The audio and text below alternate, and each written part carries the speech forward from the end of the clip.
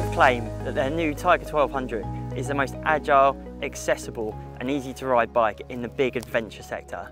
Now that is a bold claim when you've got bikes like the GS among all the other incredible models on sale today. But after what feels like a lifetime of hype, like loads of teasing, we have finally swung a leg over the new Tiger 1200 and I've got to say, it did not disappoint.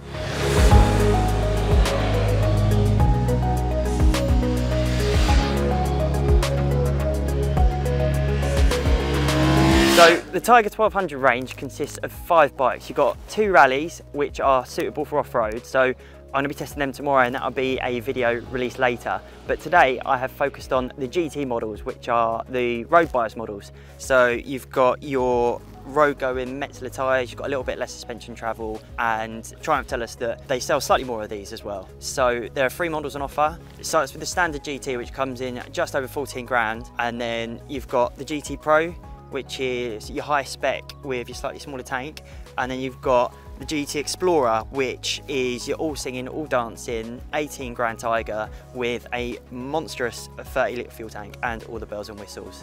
So when I say that this Tiger is all new, I actually mean it. This is an all new bike. You've got an all new T-plane crank engine, which produces just shy of 150 horsepower and 130 newton meters of torque.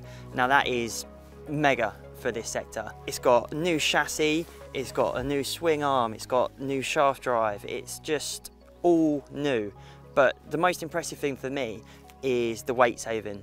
Now the old Tiger was a bit of a lump, and this has saved a whopping 25 kilos. Now that's 25 kilos off of the previous Tiger, but Triumph were telling us that on comparable spec models, they come in around 10 kilos less than a certain Bavarian rival. So that is incredible when you look at the weight. So I've just ridden these two today. I haven't ridden the base spec GT. So on the GT Pro and the GT Explorer, it comes with all the bells and whistles you might expect of a big capacity adventure bike. You've got your 6-axis IMU, which powers a whole host of ride aids such as corner and ABS, traction control, hill start assist, the lot. They both come with a quick shifter and an auto blipper, which is lovely, and you get your cruise control, heated grips and keyless ignition as standard. On the GT Explorer, you also get heated seat, both for rider and pillion, which you can adjust independently, and obviously the monstrous 30 litre tank as well. And both bikes come with Showa semi-active suspension alongside Brembo monoblock calipers, which Triumph say is the most powerful braking system in its class, although I've not yet tied them down on exactly how they measure that. But the most important thing is, how do they ride, and are they as good or better than a GS?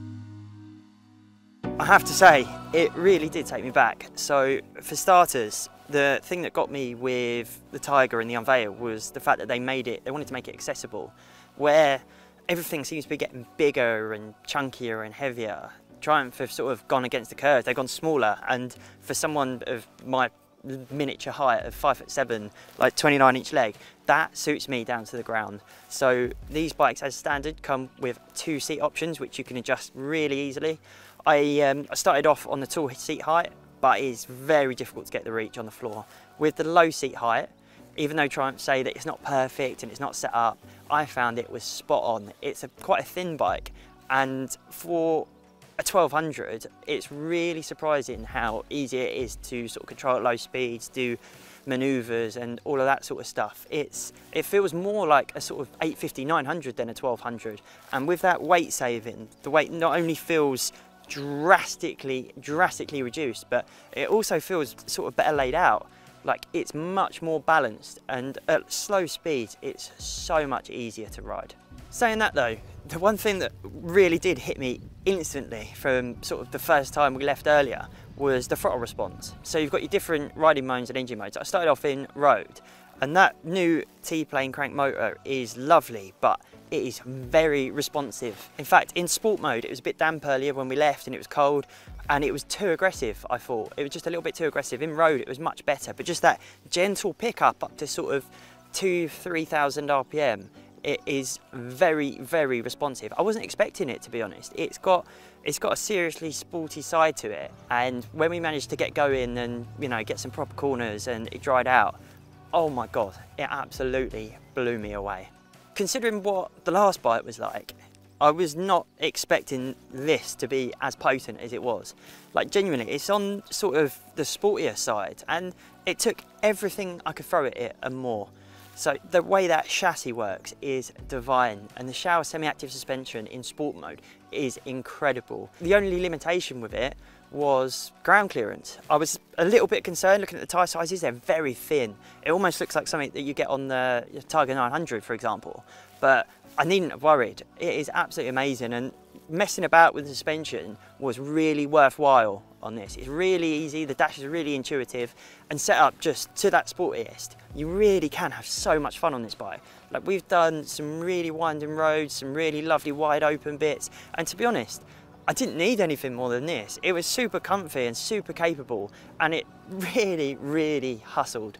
It surprised me, if I'm honest. And those brakes are incredible too. The ABS can be a little bit intrusive as you sort of, especially on the bigger model, when you're really aggressively hitting the brakes and stuff, but if you're looking to ride a bit more spirited, then you will not be disappointed with this bike.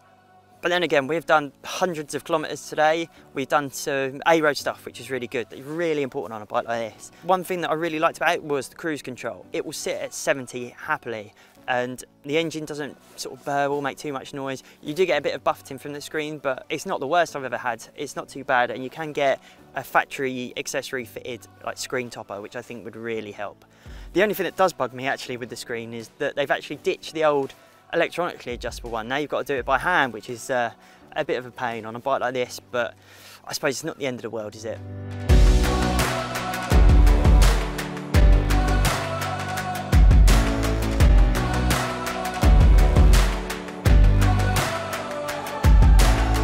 So I spent a lot of the day on the GT Pro, but I also managed to get quite a few miles in on this, which is the road-going GT Explorer. This is essentially the same bike, but you get a little bit more jazziness with it. So not only do you get a 30-litre tank and your heated seats, but you also get this new intuitive radar mode, which Triumph have developed in conjunction with Continental. A bit different to what everyone else is offering, where it sort of impacts your cruise control and stuff like that. This does not have that, so it's a back-facing system, and it's quite intriguing. I've never used one like this before. Essentially, when something, just say you're on the motorway and you're pulling out and something's in your blind spot, you get a little light up on your mirror, like in a car or a van. It actually detects stuff on the speed it's come in, how far away it is. It was really interesting, actually. I did think it was a bit of a gimmick, but after using it today, I was quite impressed with it, to be honest. Considering this is the first time they've stuck a 30-litre tank on it, you really can't tell massive differences between the two when you're riding them. I was expecting this to be a lot heavier, maybe just that little bit more lethargic, and to be honest, it was not. It was a really good package, and it shows just how hard Triumph have been working to really make this bike the best it can be. The best bit about these bikes is how you can literally ride them all day, how you want, and it's like sitting in an armchair. I've always been a big sports bike fan, a big naked bike fan. Over the past couple of years, I've started riding adventure bikes a lot more. Last year we did a big group test, and I've just really become a big fan of them. And this bike has surpassed my expectations, because after a day of, you know, doing a lot of dual carriageway work, doing a lot of A roads, going through villages, we've pretty much done everything. We started off in the damp, and I still feel fresh. Like, I don't feel like I've done a full day's riding like you would if you were on pretty much any other type of bike. So for me, that ticks a big box. The comfort of this thing is there. Everything feels in the right place. Even though I messed about with the seat and got it lower, it still felt comfortable for me. It feels roomy. It's definitely a lot more space as well if you're a taller rider, so no need to worry about that. And everything's exactly where it needs to be. So All your controls are really nicely placed, really easy to get to. It's got self-cancelling indicators, which is a lovely touch. And even the quick shifter and auto blipper is just silky smooth. It works wherever you are in the rev range. All in all, Triumph have done an incredible job with this new Tiger. It's insanely comfy, like I've done all day, feel fine. It can really hustle if you fancy being a bit more spirited, but it's super comfy as well. It's a real rounder. Okay, there's a few little things like not having an electronic screen. I'd have ditched the keyless ignition and swapped it for that any day of the week. And it is still a little bit snatchy, but to be honest, you get used to it. You sort of ride it in a different way, and when that motor is singing, it is the best sounding bike in this sector, full stop. It is absolutely glorious. It offers loads of punch, loads of excitement, but it can be easily docile too, which is nice. And it has, to be honest, all the sort of rider aids and everything I'd expect for sort of a 16 grand bike. This thing is just an incredible bike. The GT has really exceeded my expectations. It is a brilliant bike. I cannot wait to get stuck in on the rally tomorrow, and that video will follow soon, but until then, this thing is the real deal.